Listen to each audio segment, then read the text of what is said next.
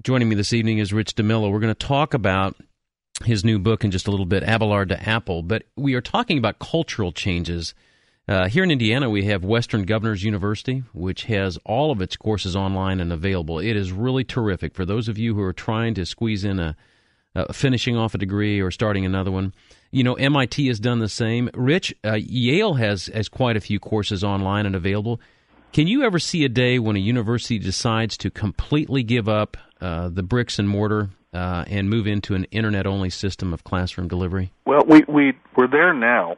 We've got a fair number of online-only universities, and I think the jury's out as to what the long-term prospects are. I have to say that Western Governors has been a real leveling force in higher education.